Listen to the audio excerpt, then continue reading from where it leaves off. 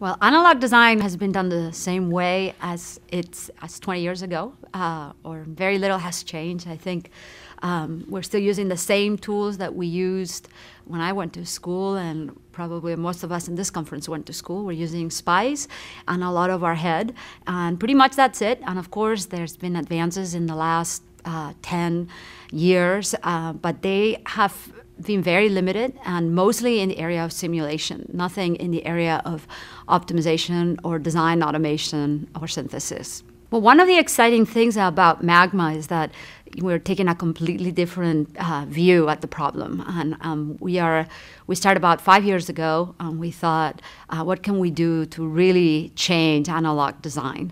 And that actually gave us was a big opportunity for the design team. We were able to really hone in on the key technologies that would make analog design significantly different, and as a result, produce tremendous changes in productivity. So we've actually invested our resources in optimization engines, both for the electrical design and the physical design, and as a result, as the co-electrical and physical design.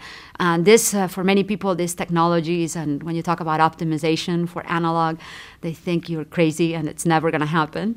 But we're here to show that we actually have made something that seemed impossible, and more than possible, better than we've ever dreamed that could be. Today, if you're designing a circuit like an op-amp, it actually is maybe fairly small, 50 devices. You think, well, how hard can it be to pick 100 design variables, width and length, for a circuit? In theory, if you told anybody that is not a circuit designer, they would tell you instantaneous. That's a tiny problem, right?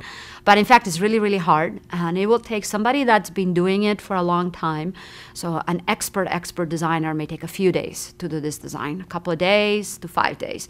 If you're a new person or a junior guy, less than 5 years, that might take you weeks, so 1, 2, 3 weeks, depending how complex the circuit is, how good you are, etc. If you are using our tools, you can get an op-amp that will meet the specs that you want, and not only just the specs at the electrical, but I was saying also a physical representation of this circuit in a matter of hours. So this includes the time it takes you to open the tool and look at the result and run it a couple of times, etc. The actual optimization time is just seconds or minutes. So it's huge. That when you do the numbers, you're talking about 1,000, 10,000, and 1,000,000 times faster than what you do by hand. But what we're seeing people do is that they're actually changing the way they design. So before, you do an op-amp, your boss gives you a spec, it takes you a couple of days, takes you 2 weeks, you're done. You tell them, well, I really couldn't meet this spec, but I got pretty close, and look how good it is. And once you have Magma, you don't just take 1 hour and you're done. What people are doing is running a bunch of optimization, exploring the design space, and they'll actually go back to their boss and be, hey, here's the bandwidth power trade-off for this circuit. What do you think? Or if I chose this other circuit, I would be doing much better. And that has huge implications for a company, because at that point, you're not just making your little circuit better, you're making your whole system better. And when we're able to save in significant performance powers, in some cases up to 2x power reductions. And for anybody that's in the mobile or consumer space, that's just a huge deal.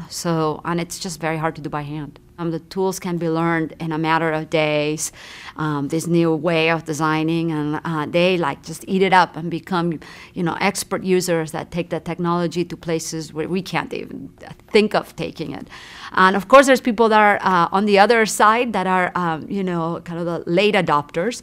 But luckily enough, once they see the results of their, colleagues, they jump on board fairly quickly.